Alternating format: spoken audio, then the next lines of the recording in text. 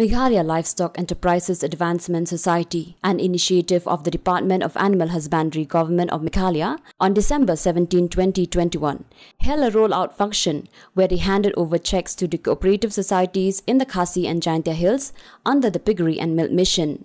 Present on the occasion were Chief Minister Conrad K. Sangma, who was the chief guest, Minister in charge of Animal Husbandry Sanbor Shulai, Chairperson of MLEADS GHP Raju, and the CEO MLEADS Vijay Kumar, officials of the department and bank officials along with beneficiaries and members of cooperative societies from the Khasi and Jaintia Hills. The scheme is a 0% loan for both Piggery and Milk Mission for the people of the state by the government, whose main aim is to double the income of the livestock farmers.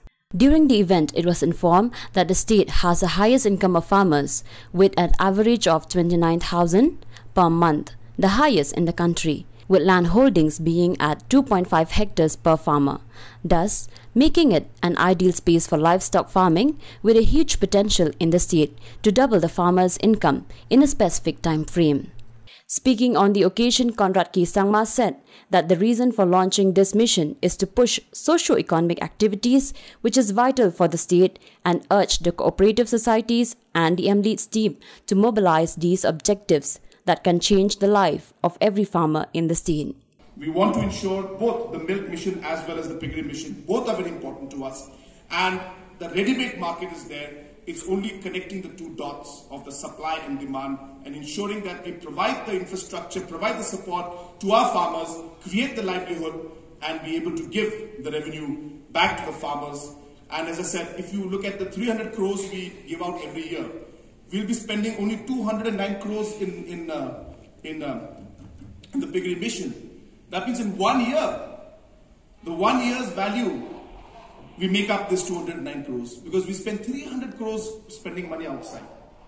And if you look at 5 years, if we're able to touch this demand supply equilibrium, then we'll be able to earn in the next 5 years.